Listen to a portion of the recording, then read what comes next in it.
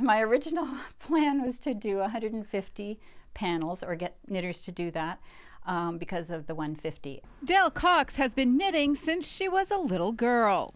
I wanted something to do while I was watching TV. I needed something to take to the cottage.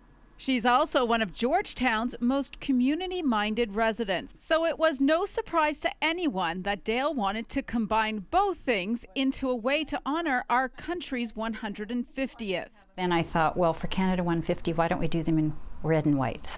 She figured she'd get a couple of knitting friends involved, and maybe together they could knit enough squares to make 10 blankets.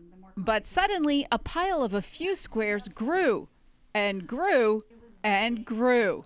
And so did the number of knitters and crocheters who wanted to be involved in the project. I'd say, oh, well, I'm a knitter. I can help.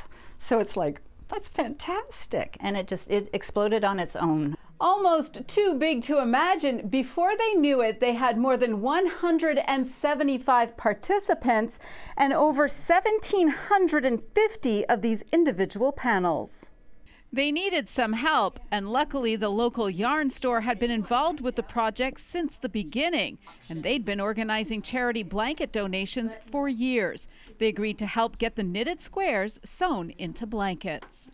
In November, we make the phone call to the local charities, and they'll come in and take them and give them out to the people that need them. Well, now that they are just a few hundred panels away from more than 2,000, they thought, why not knit together an even bigger goal?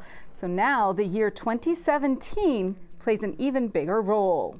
My husband piped up and said, no, it's got to be 2017 panels.